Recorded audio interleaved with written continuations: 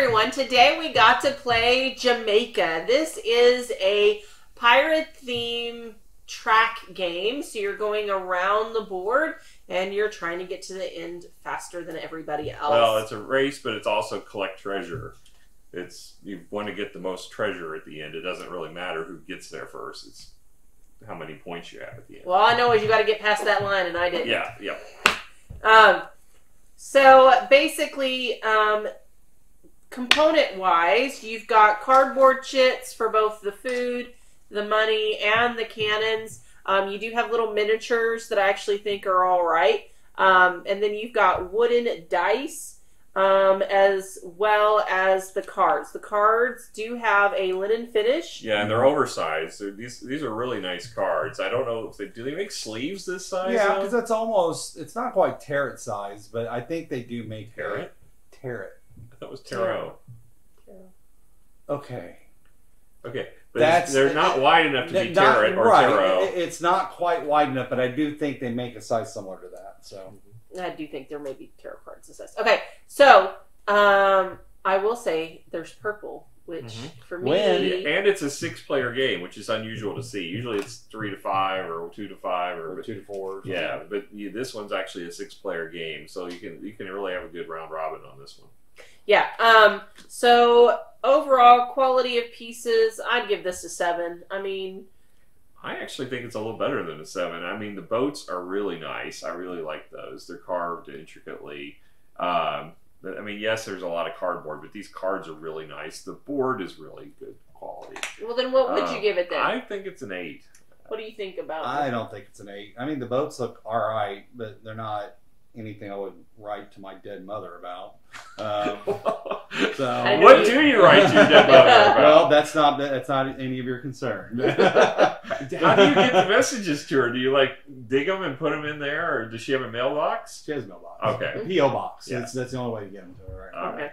But I mean, they look all right, but it's really nothing that special. I do like the dice though because they're big and chunky. That part's pretty cool. And the battle die actually has like the pirate. Yeah. So, but I mean, I think I agree with the 7. I wouldn't go an 8. Yeah, that's where I'm feeling it. So moving on to theme, obviously this is a pirate game. If you haven't figured out by now, we kind of like pirate theme games. What's a pirate's favorite letter? R. You did it the wrong way. It's this. It'd be the C. Oh. No, it's all right. All right. R, no, it'd be the C. Okay.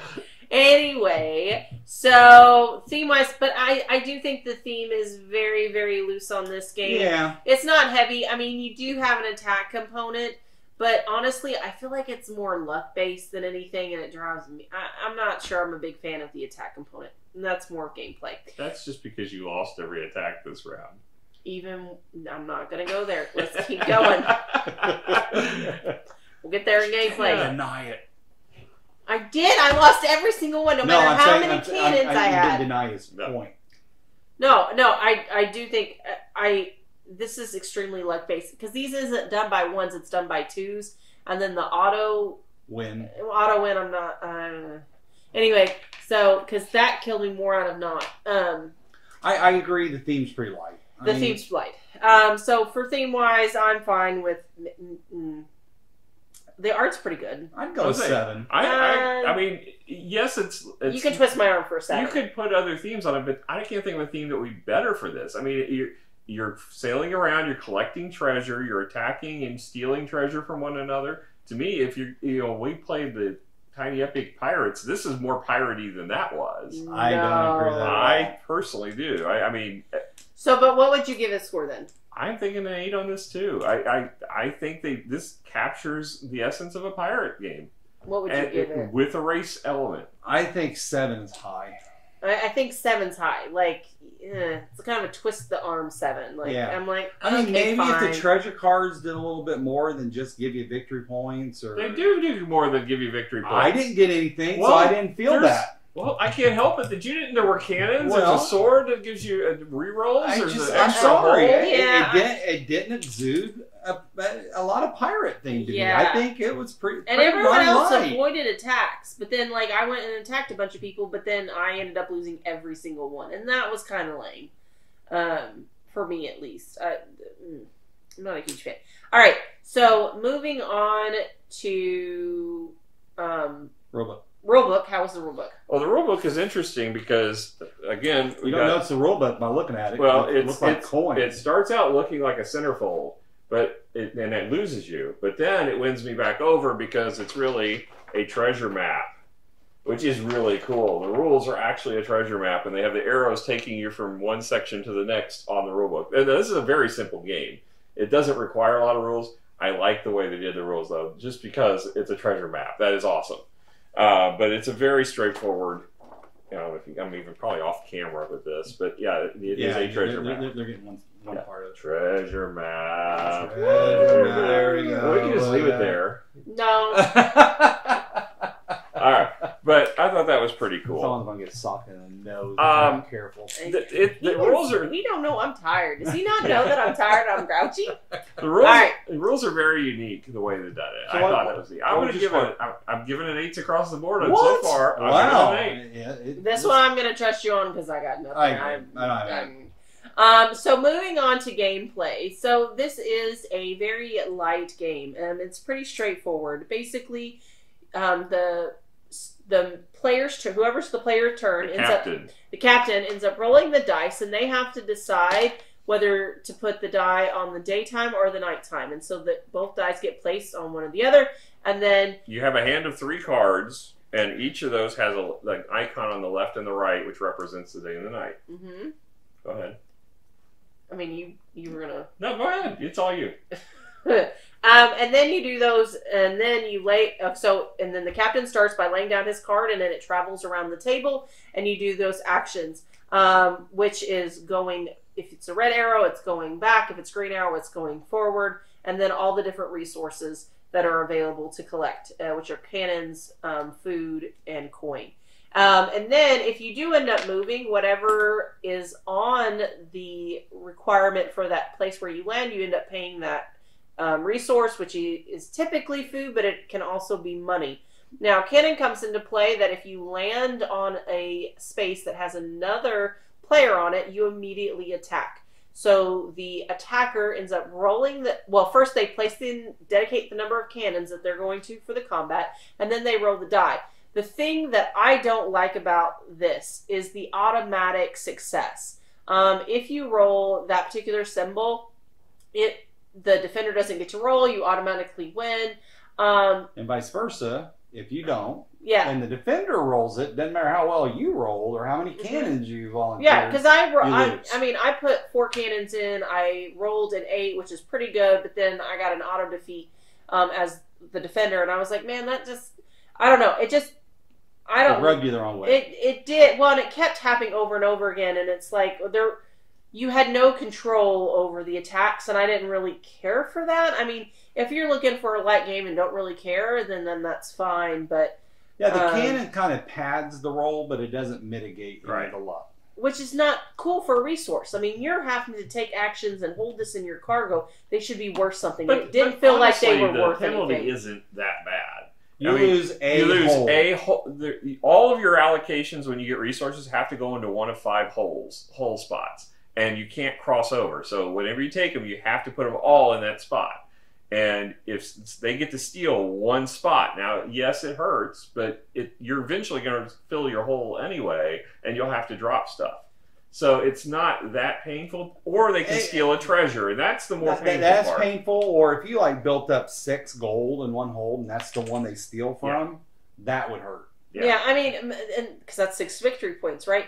No, I think my thing is that what's the point of cannons if it doesn't impact combat? And that's what I almost felt like. I mean, with the auto rolls, if one of the players always ended up doing an auto success, and that just seemed kind of negate any of the cannons. Well, why even bother collecting that resource at all if they're not going to help through the battling system?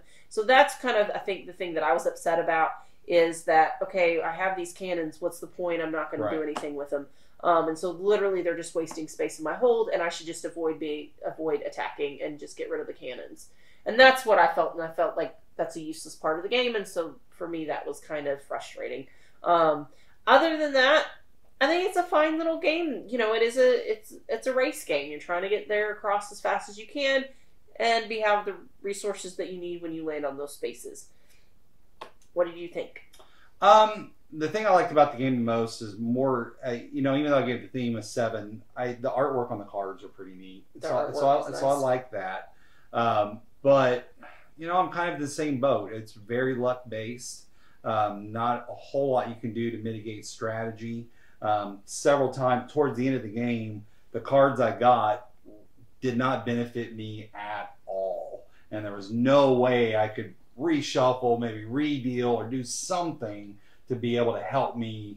Well, that's part of the game, though, because everybody gets the same deck. I know that. I'm just saying. No, I know. But the last 3 cards that I had was all resources. Yeah, and so again, that's the luck part of it. Is that it didn't go well in my favor, and I get that. I don't hate it. It's just that I wish there was something I could have done to either help mitigate the luck or been able to change it or something that would have been more in my favor. Yeah, I think for me, like at the very beginning, I ended up with all my movement cards right at the beginning, right, and I couldn't afford to do anything. And there were several times where I'm like, okay, well, I have to go the long way around because I'll end up on a blank space. But then that caused me just to be so behind. Right. And at the end of the day, I was last place, and I really felt it was because of the deck draw and what was given to me. It's a luck-based game, and I think you got to know that going in. And at the end, that's what I was like, well, I get where I get, and I'm okay with it. Yeah, it's a light game. I thought it was fun. I just don't love it. Yeah, I don't. Yeah, I'm with you. I don't love it. It's easy, it's light, and that's where. It's not my top pirate game. But it is one. It's easy enough. We can play it with Sarah. That is true. We can play it with your mom. She likes this game a lot. And you can play up to 6 people. I like that. It's not my favorite, obviously, of all the pirate games I have, but it's in my probably top 5 because there's not that many pirate games out there. Libertalia, I'll play that in a heartbeat. That's above it. But before I play this, I play Pirates Cove. I play Libertalia. I mean, we could do a whole video on what are my favorite pirate games. Obviously, Forgotten Waters. Yeah, that's a great one. But I'm just saying, there's not that many great pirate games out there. This one's up in the top 5, I think. Because of that, now if this is the top 5 pirate game, I'm telling you what, someone needs to do some more better pirate. Well, games. I don't disagree with that. I think there needs to be a lot better pirate games out there. I mean, we played some that I didn't. Remember that Kickstarter we got that one time, and we still don't know how to play that. Yeah. We sat there for like 2 days trying to figure out how to play this game. But we've tried a lot of pirate games. We like pirate theme. But I haven't found too many of them that I like. And I like to have variety too. Mm-hmm. And this one is varied. It's not the same as your Pirates Cove. It's not like Libertalia. All those are different, and I like that. I like having variety. Yeah. And this, being that this is something we can get to the table easily with new gamers. This is definitely a new gamer type entry level game. Mm-hmm. And there is an expansion for it, which we still haven't played. We'll have to try sometime. But I just like the way it works. It's a very smooth game.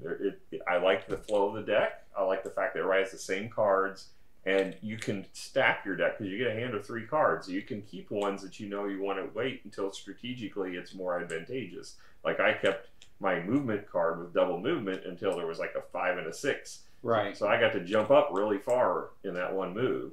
You can plan that ahead as long as you can hoard those, but there are those dreaded red arrow ones that move you back, so you want to strategically play those when you have like a 1, so you can minimize that. So you got to try to get, I like that aspect that you're managing that hand. That's my favorite part of this game. And then, treasure, you've got to kind of manage just to move around the board, but you also, at the end, want to stockpile as many coins as you can because the other treasure is worthless. I mean, the food and the cannons and all that. I wish there was like a combined whole space or something so you could, I don't know. They could have done a few things to make this. If I were going to change one rule, I think it would have been kind of cool. It's like if I discard 2 to draw 1. So I'm losing 2 cards out of that 3-card hand, but I get to draw and maybe a 4th card that then maybe would supplement what I don't need out of my hand to maybe kind of affect what my options are for either movement or resources that I'm looking for. Because I mean that at the beginning just killed me of only getting movement and not being able to get resources. I had 3 cards with movement in it, so it's not. I couldn't do that option of I want to really save these for later. I had to play something. Yeah, and so But again, that's luck based. I accept that. Yeah. And that's why I don't hate the game. I like it. I'll play it again. That's not a problem. It's just I don't love it. Yeah, I'm right there. Let's give it a score. I'd give it a 7. I'm gonna go 8 across the board on this. I think it's an 8 level game. I'm gonna give this a 6.5. I really don't like the combat system. The combat didn't bother me, but I like Axis and Allies, and dice hate me in that game. So I've come to accept that in my life. So I just wish there was and I think that's the overarching theme when we talk about this. Our critique is the fact that you can't really control anything. Right. And so maybe if you just, all right, I'm just going to roll some dice and I'm going to get where I'm but then those aren't games that I really enjoy. Right. I like to be able to affect my play. I personally feel you do have a lot more control of what you're thinking based on the deck of cards. Now, I understand you can get a crummy draw and get 3 cards that just aren't going to play with the dice. If you played with what I had, you would have just ended up just. But as I did bad play with what you had. I just had it in a different distribution. That's but that's what I'm saying. If you got and the other piece of it is rolling that dice and everyone else getting the auto hits. And I know if it would have been the reverse, that, I don't know, it just seemed just so, because I ended up with nothing in my hull. I was unable to move. It really put me in a crappy position, and it took me forever to get out of it. And that was very frustrating. And the reality is, don't go into combat. That's what I learned is don't go into combat. Don't take that risk. But that's not what pirates are about, and that's what drives. I think you want to strategically do that. I mean, first of all, you don't have a lot of choice sometimes because somebody might land on your space, and then you're stuck. But if you know you've got an empty hull, what do you got to lose? I mean, you go in there and fight them. But worst case scenario, you lose nothing. No, but that's the thing is people kept landing on me, taking all my resources, and I couldn't go anywhere. And if I moved, I would have shifted all the way back. Huh? You landed on me. No, the first 2 times you guys landed on me, and then I landed on you guys, trying to get my resources back. I never landed on. I never started a combat. I got landed. I stayed in this seat the whole time. I was not on anyone. Regardless, but you fought Sarah. I did. So regardless, we got a mixed review. I think. I mean, it's not a bad game. I think you just have to go into it. It's luck. I agree with Randy. I think that if you got some beginner level people as far as gamers go, it's a good game to get into because it's got some fun elements to it, and it probably has some memorable elements to it with those dice rolls. If it's exactly what you're looking for, it could be that that's awesome type of moment in a game. But because it's so luck based, I'm on Miranda's side in that regard. That if there's just a little less luck, I'd like it more. Yeah. I'm right there with you. And we don't know what the expansion adds. That's true too. That's true too. It could change a lot. Okay. So. Well, thank you guys so much for joining us. We hope you had a fun hanging out with us. If you'd like to hang out with us again, don't forget to hit the subscribe button and the notification bell. We'd love to see you guys again. Thank you. Bye.